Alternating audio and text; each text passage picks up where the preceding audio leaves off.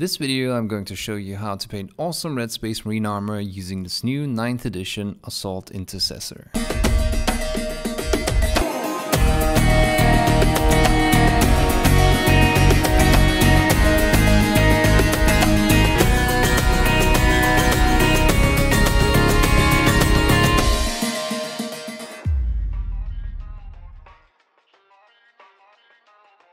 I wanted to take the release of the Indomitus box as an opportunity to continue the Eavier and Meta videos, because there's still a few chapters open that you wanted me to do and that I haven't done yet. The goal of the Eavier and Meta video was to show you that it's not all that impossible to go above the heavy metal style and maybe spark the desire to make your toy soldiers a little prettier than you thought was possible. So in the spirit of the Eavier and Meta videos, I tried to compile a few tips and tricks into this video and show a few approaches that are beginner friendly, but also give enough instruction to those of you wanting to push their abilities and learn something new. Let's address the elephant in the room here. I set out to paint the Blood Angel, but I wanted to make it interesting and I wanted to put my own personal preference into it. It's all about the PP. Put your PP in it. Whether you want to paint an army or you want to paint single figures, always make them your own. There's already so many of them out there that look exactly the same. And I get the appeal of a pure red flood on the table, but when I look at a Space Marine or any figure really that is the same color from head to toes, I just want some elements in there that break the monotony and add personality, as well as readability to the figure when you pick it up and look at it. So I started to search for Blood Angel artworks and I was pretty set on a black chest eagle. I didn't want to do gold because for this mini I was not going to use non-metallic metal and I don't really like to paint true metallic gold. If you want to paint true metallics or non-metallic gold on your trims and eagles, I have videos for that. You can find all my available videos through the index on my website, by the way. I also wanted black armor trims on the shoulder guards because it separates the major armor parts nicely. And then of course there's this Assault Marine artwork with white shoulders and I was pretty sold on that. Not quite realizing that I just created a Blood Raven. Well damn. I later embraced some of the iconography and markings of the Blood Ravens simply because they were something new and I wanted to try using multiple decals over each other to achieve the effect. I did a little more research on how to maybe justify my choices, but during that I realized, why should I justify anything? And incidentally I stumbled over this guy who simply gets it. So let's start this tutorial by how to paint red armor, and I'm confident that you will get new ideas whether you want to paint Blood Angels or Blood Ravens, as it's the same approach with only a few exceptions. I already have a tutorial on how to paint a more metallic looking red, that's why I wanted to do a more saturated color on this one. I'm applying a base coat of Mephiston red. You can of course do it with the brush, I'm using the airbrush to speed things up. I'm mixing a shade color from Rhinoxide, Nagaroth Night, some black and the Mephiston red. I experimented a bit with the mix until it was dark enough. I'd normally apply this with an airbrush from below, but I wanted to show that you can also apply this with a brush if you don't own an airbrush. So I'm adding this shade layer to all the lower parts and everything facing down. Don't rush this, you want to make sure that this layer is applied very evenly. A lot of people just apply a wash and are disappointed when it looks spotty and not clean enough. You need to take your time with washes and control where they go, unless you don't care for the result.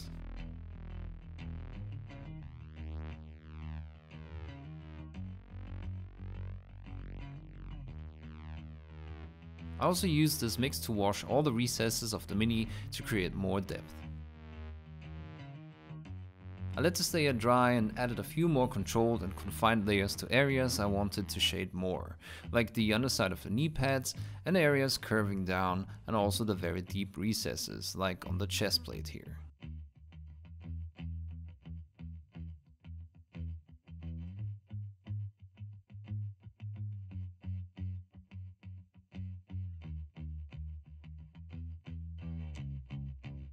At this point I also painted in all areas I wanted black. Personally I'm using Chimera Colors black, but you can use any black you own.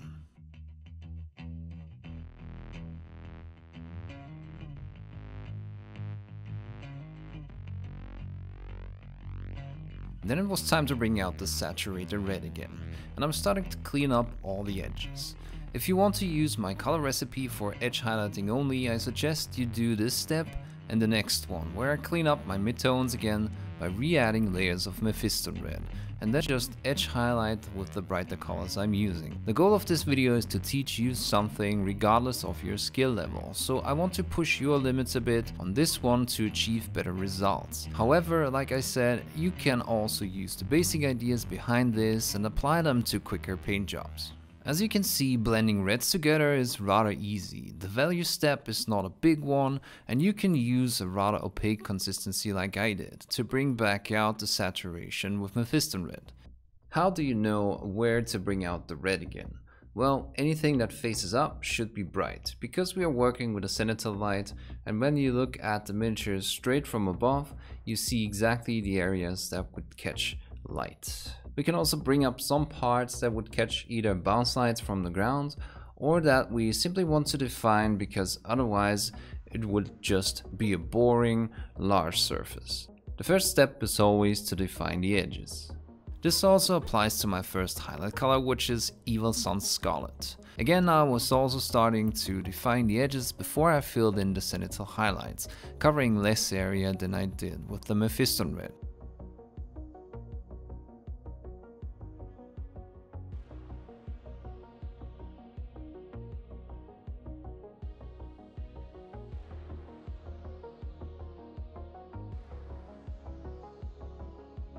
I kept repeating the process on all shapes and edges I wanted highlighted, and I painted in reflections to make wider areas like the middle section of the armor a bit less boring. And even if you're aiming for higher quality results, especially on Space Marines, edge highlights are always an important part of the process. Using my pigment pushing technique, I directed my brush strokes towards the brighter area as I highlighted, to avoid stain marks and to get clean blends. On these regular shapes, I highlight up the main reflection and add secondary reflections next to them. I defined a few edges more dramatically. For my next highlight color, I mixed a medium skin tone and flesh kits yellow and added it to the Evil Sun's Scarlet.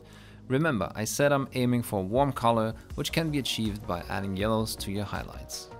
Again, I started by defining the edges to increase the overall contrast and the readability of the elements of the mini. Then I was filling in the highlights on the actual volumes and shapes.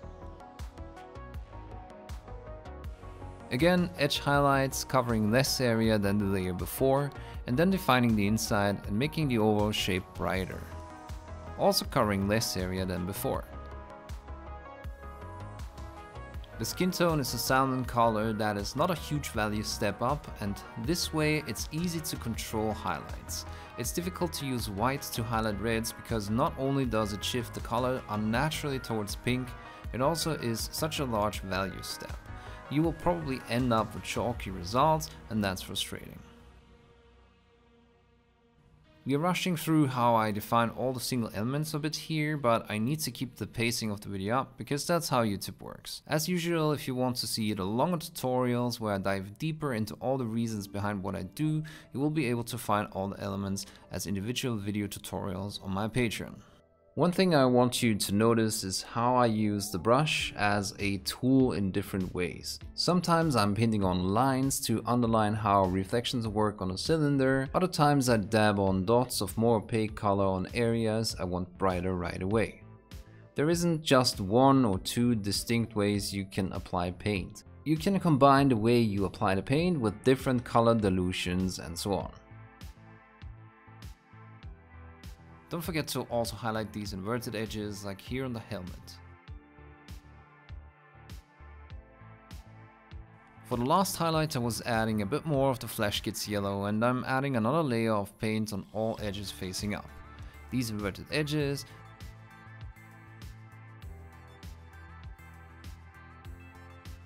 and all the shapes I defined, like that reflection line on the cylindrical shapes that make the armor of the arm.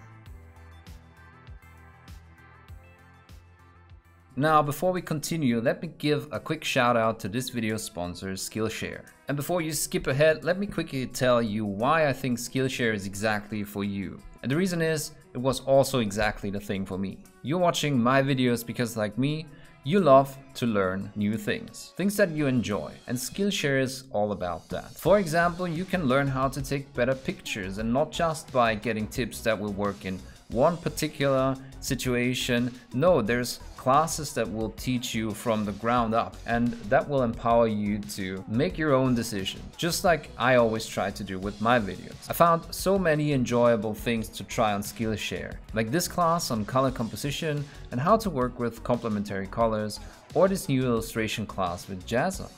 And the fun thing is, these classes take me out of my niche of miniature painting, but at the same time give me new ideas to implement back into the hobby. So I'm happy to tell you that the first 1,000 people that click the link in the description can get a free trial version of Skillshare Pro, and the offer also includes the possibility to keep going after the trial ends for less than $10 a month.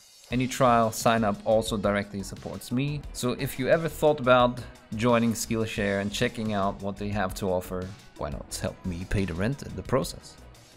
Next, I was highlighting the black parts, like the Aquila and the pauldron trim. The first step is to mix a bit of incubi darkness into my black, as it's always easier to start highlighting off of a surface that isn't completely black. Covering every single feather, I was trying to leave the underside of the feathers black so I don't have to darkline them afterwards. I'm going to gradually add bright skin shadow to my base color. You can use any mid-tone skin color. I'm using a Reaper color because I simply don't own a single Games Workshop skin tone. You can see that I'm adding a more covering layer on the inner row of feathers, and I highlight the outer row only halfway. That way I'm building up a more global gradient on the wings before I start outlining the feathers, which you can see me start doing here. I'm doing a few more steps, gradually adding more of the skin tone and repeating the process, always covering less and less area.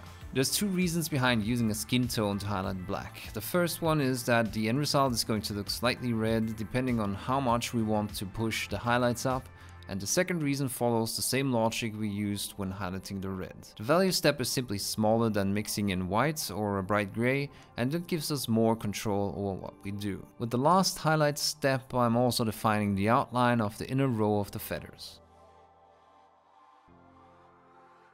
I was picking a highlight spot for the main highlight on the trim of the shoulders, and I used the same process to highlight them. The edge highlights are always wider than the reflection, and I'm also putting in an inverted edge highlight with the same directional alignment as the main highlight. In the result, you can see the slight sheen of skin tone as I brought the color a lot higher than on the eagle, which harmonizes really well with the red armor, as I said. As a last step, I'm also defining the round shape of the right knee pad. I already had the pauldron colors blocked in, as you saw in some previous shots, so here's what I did for them. I added a base layer mix of English uniform and pale sand. To highlight the shapes up, I was simply adding more pale sand, and applying the first layer of that highlight, I realized that the base color was a bit too dark. So I made the whole pauldron brighter, and I used pure pale sand to highlight the round shapes by pushing the pigments towards my brightest spots with every layer.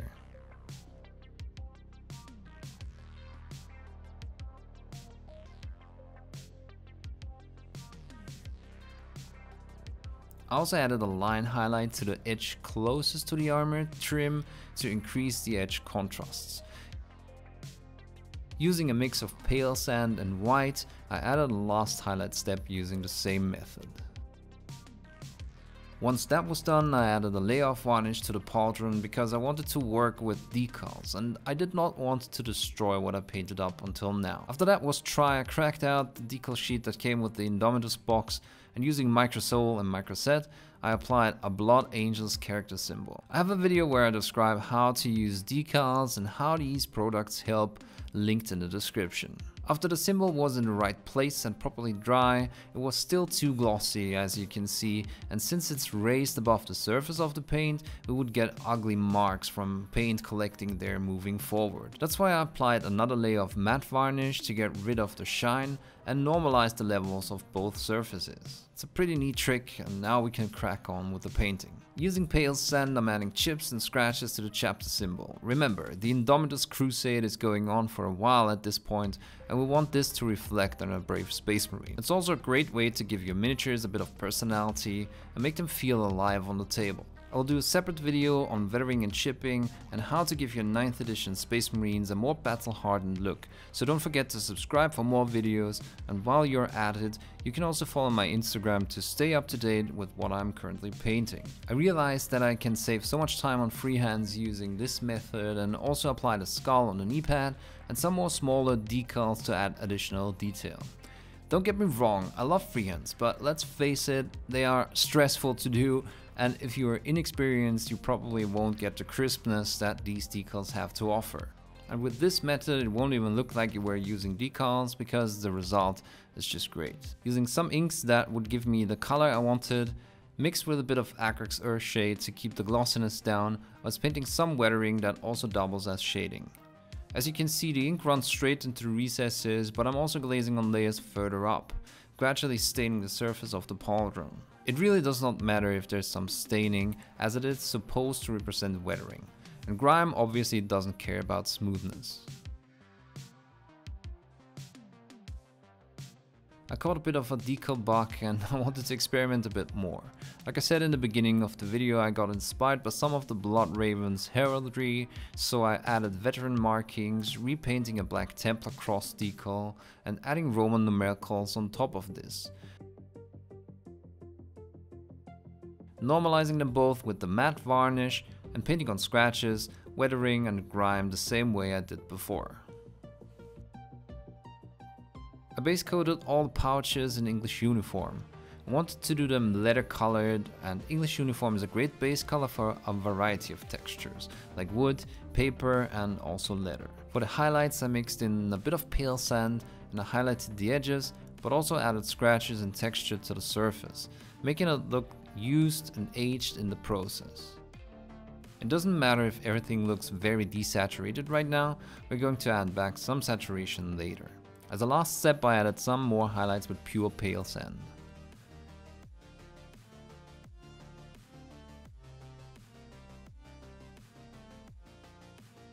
Once I was happy with the texture, I used some inks to add back intensity and contrast. I applied one layer of burnt sienna to all of the surface, also covering the scratches and edge wear. As you can see, this gives back a lot of liveliness to everything it touches. With the next layers, I added more burnt umber to make the surfaces darker and looking a bit more like leather. I was leaving out most of the scratches while doing that so that they stayed bright.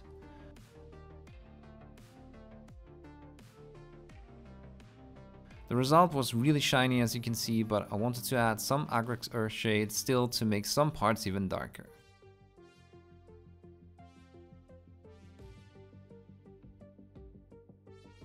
That also fixed the shine intensity, and just to make sure the leather was only a little bit satin, I added a wash of acrylics over all of the surfaces. And boom, pretty matte, easy fix. For the chainsword, I wanted something that made it stand out, so I decided to go for hazard stripes. I wasn't sure about how saturated I wanted to start these, so I applied a base color of a mix of ice yellow and Eavier yellow. But ultimately, I added one layer of pure Eavier yellow to make the base color more saturated. Then I added black stripes and I made sure they were equally spaced out and left me with equally wide yellow stripe.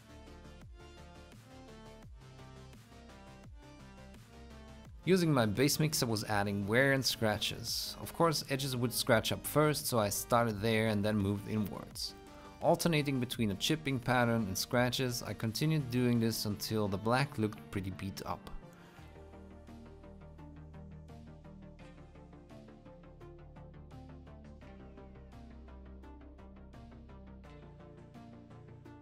Then, to add both saturation and contrast, I glazed on scrag brown towards the hilt.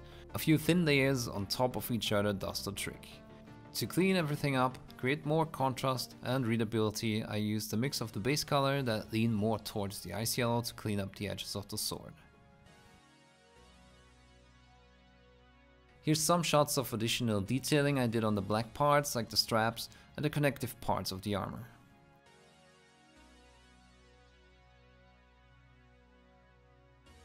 Knowing that this edge would be the brightest one because it's facing upwards, I started to define it with a bit of a messy brush stroke, leaving small bits of black to shine through. I then defined the adjacent side of the gun getting brighter towards the lower edge and staying dark next to the brighter edge I just defined. I used a more sketching style and didn't care that much about blending. The lines and dots that I'm adding are blended together into a gradient by our brains anyway, and at the same time we perceive it as textured material. I was adding more and more of the skin tone and added highlights in the same way, covering less and less area.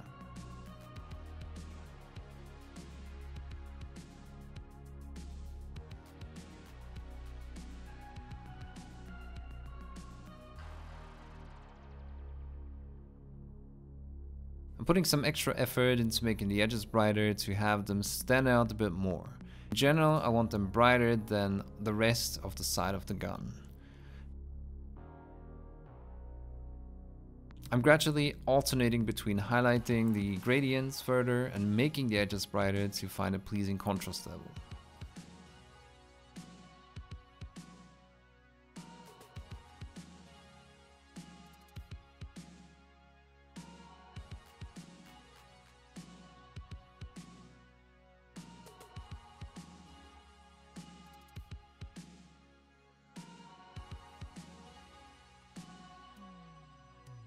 Applying 2 thin layers of Acrylic Earthshade increases the depth of the black and makes it feel more lively, and at the same time it blends the rougher gradients together.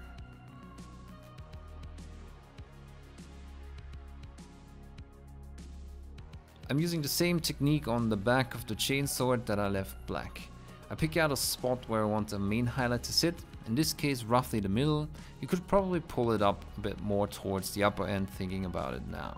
But the main point is that, again, I was creating the gradient with opaque layers, overlapping with lines and dots and general texture. I also did that on the casing of the motor of the sword. I felt like I wanted to maybe do that in metallics, but to be honest, I didn't want to spend too much time on it, so I kept it low-key black.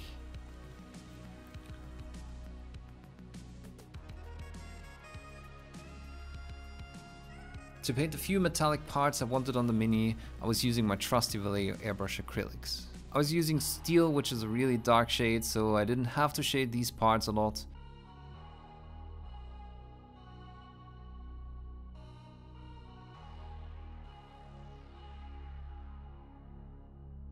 I also covered the teeth of the chainsword and the pipes on the helmet. I gave both parts a black wash, which I didn't film for the teeth, but I'm sure you get the idea. You can see me do it on the helmet parts.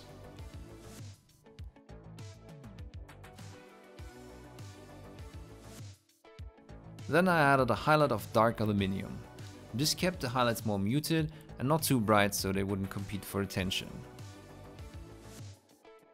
The eyes are quickly defined with an outline of black and then layered them up to an opaque white. Then using a mix of Hexrate Flame and Contrast Warp Lightning, because on their own they felt not intense enough or too intense respectively, I added layer after layer to the eyes. I made sure to leave out a spot that I wanted brighter, almost like the reflection dot of a lens in the top right corner.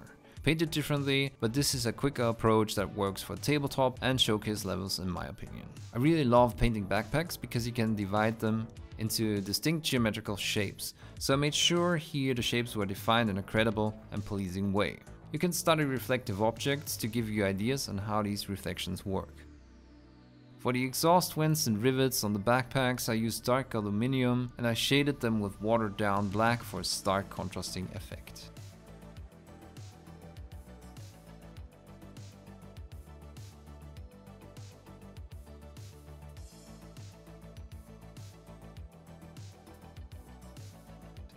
Using dark aluminium again, I cleaned up the edges and added a few highlights.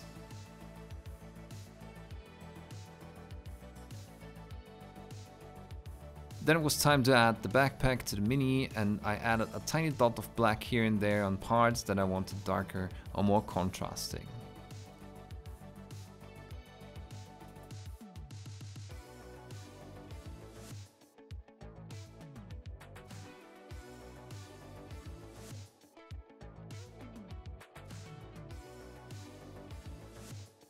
I wanted a small plinth and I used a sort of dowel for it. I made sure it was the same size as a gaming base, so you can see everything I do here can be done on a gaming base. I clipped off the Mini from a high-tech miniature holder and left a bit of the wire so I could pin it into the base and drive it at it to find a proper position. Felt like the jump pose would feel more dramatic if I added a bit of a slope or a platform elevating him above the main level of the ground. To make it more interesting, I glued a skeleton to the base and then drenched the rest of the base in super glue and sprinkled some dried earth on and dabbed off the excess. One mistake I made was not to spray the plinth black before gluing the already painted Mini to the base. That took a good bit of masking with plastic bags to compensate for. Once everything was primed, I slapped a few different colors on and highlighted it by dry brushing with pale sand. Then I gave it a quick wash with burnt umber to bring back out shades. To get some color variation back, I mixed various pigments with water and just spread them out all over the base. You can mix together different colors of pigments really easy, and mixing brighter and darker pigments makes for interesting earth effects. In some places I dabbed on some of the umber again, and the last step was to highlight back up the skeleton. And that was the quick base done.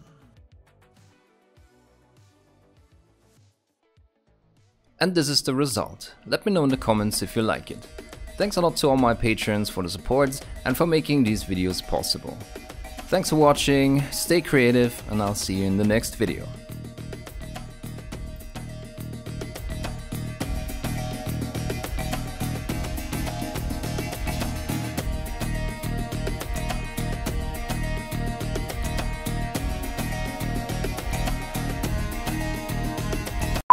But when I look at a Space Marine or any figure really that is the same color from head to toes, I feel like